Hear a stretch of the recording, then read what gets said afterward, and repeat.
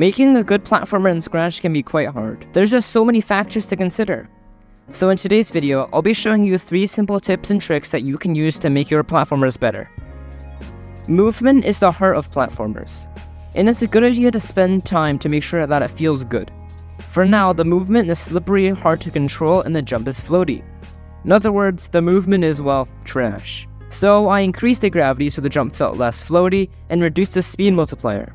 And now the basic movement already feels a lot better, but it was still missing some quality of life features like jump buffering and coyote time. But what do those 2 features even do? Well, coyote time is where you can be a bit off of a platform and still be able to jump. We can code this in by having a variable keep track of how many frames it was since you last touched the ground. And instead of checking if we're touching the ground now, we see if we touched the ground in the last few frames. And jump buffering basically lets you press jump slightly before you hit the ground, but the game still remembers that when you hit the ground. Its code is actually quite similar to the coyote times code. So when we jump, a variable is set to, for example, 5, and then every frame it goes down by 1. And in the actual jump condition, we just check if this variable is above 0, instead of checking if the jump button was pressed. These 2 features make the game feel a lot more fair, and it doesn't feel like the game just ignored our inputs if they were off by 1 frame. I also added a dash mechanic, which gives you a huge boost of speed. This should allow for some very cool levels in the future. The next thing is making your games look good. This can obviously be done with game art, but even more subtle things like particles and special effects can help a ton too. The first thing I did was adding some particles when you were walking, jumping, or dashing. This helped a lot, and the game was already feeling much more satisfying. Next, I was going to improve all the other stuff, like the player character, the level, the background, etc. You can make your own art or get some great ones online. OpenGameArt.org is a great place for stuff like this. But if you want to make your own art, an easy way to get great looking graphics is by going for a color scheme. I recommend Adobe Color for this, as they have a great selection of different color harmonies to choose from. After a bit of tinkering, I got this color scheme. It looks very colorful and clean, and the best part is, it only took 5 minutes. But if you want to make your own art, that's obviously an option too. Now the game is coming along really well.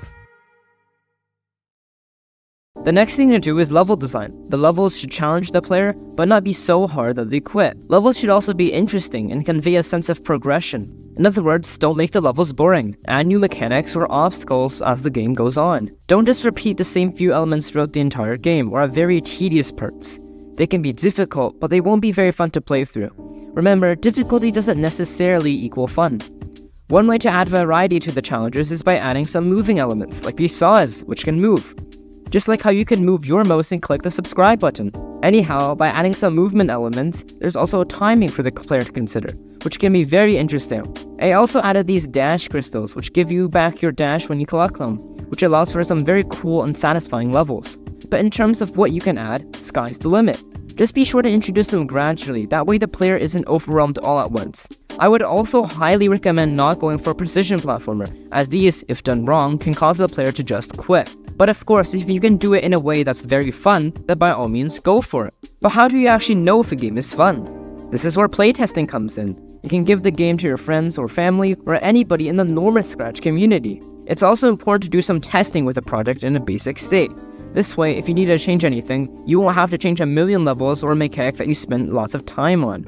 This also makes sure that the base of your game is fun, and if it isn't, it's not much work to change it. So one thing that I've noticed from playtesting this game is that the dash mechanic is a bit rough. So I did some polishing by changing some parts of the dash, like the speed, and also made the player ignore gravity while in the dash, which lasts for about 4 frames, which is a few less than before. And now the dash already feels a lot better. So in conclusion, 3 tips for making a great platformer are: spend time fine-tuning your player movement, add cool game art, and have great level design. And if you're interested, the project used in the video will be linked in the description. Have a great rest of your day, and I will see you next time.